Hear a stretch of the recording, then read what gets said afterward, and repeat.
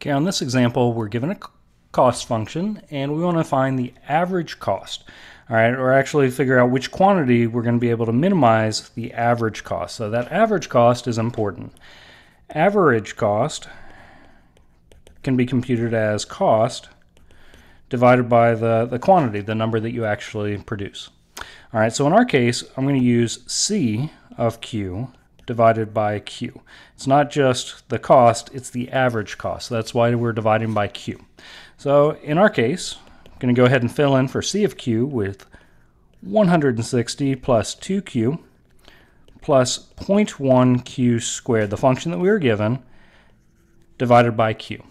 So if you're okay with it, I'm going to refer to this from here on out as AC for average cost of Q.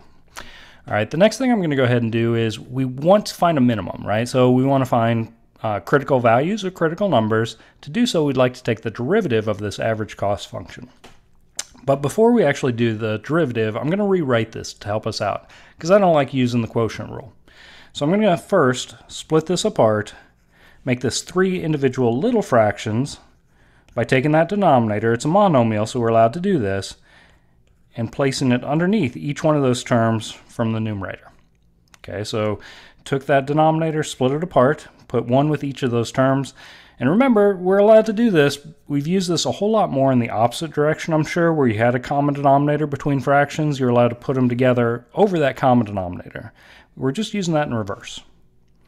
Okay, the next thing I'm going to do is use this function and rewrite it. I'd like to use my power rule, right, to take the derivative.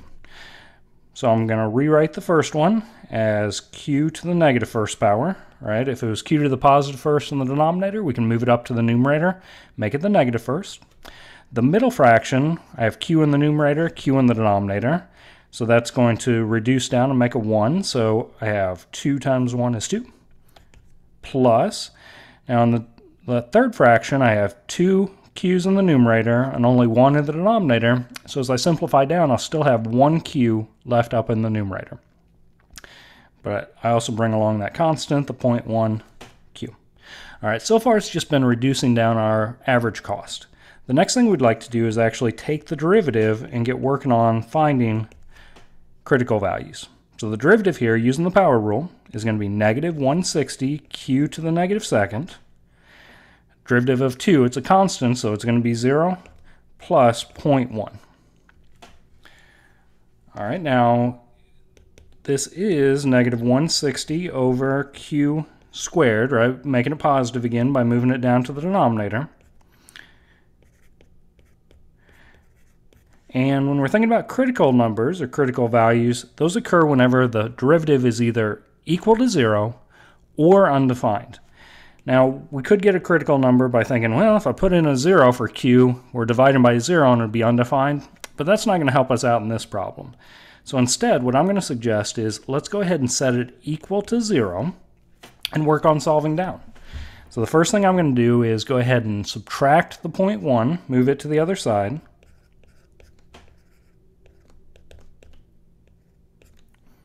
And then I can't solve for q while it's stuck in the denominator, so I'm going to multiply both sides by q squared.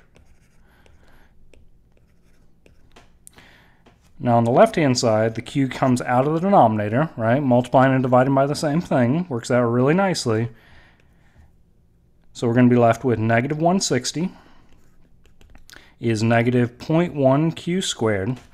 My next goal is to be isolating that q squared. So I'm going to go divide by negative 0.1. That'll give us positive 1600 on the left-hand side equals q squared on the right side. Right? Multiplying and dividing by the same thing. And I'm going to finish this up and get q all by itself by taking the square root of both sides. Now I'm not worrying about the positive and negative in this case. And I'll tell you why. Because Q stands for quantity. It doesn't make sense that you would be manufacturing a negative quantity, right? We're looking at average cost. You wouldn't manufacture a negative quantity.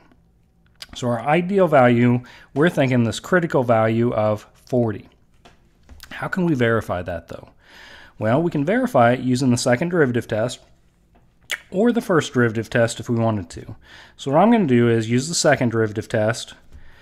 Looking at the first derivative, I'm going to calculate its derivative, so the second derivative, and we can use the power rule to do that, right? We can bring the exponent down in front, multiply, negative 160 times negative 2 makes positive 320, reduce the exponent by 1, and then the derivative of 0.1 is going to be 0. Now this really means the same thing as 320 over q to the positive third, still our second derivative. So if we wanted to evaluate that at 40, we would say AC double prime of, 40 is going to get plugged in there, is going to equal 320 divided by 40 cubed. Overall, this is going to be positive, and that's really all we care about. Is it's positive, which tells us our graph at 40 is concave up. Concave up graphs have this sort of look going to them, so they're going to have a minimum at that quantity. All right, so hopefully this helps you out as you're trying to come up with average cost.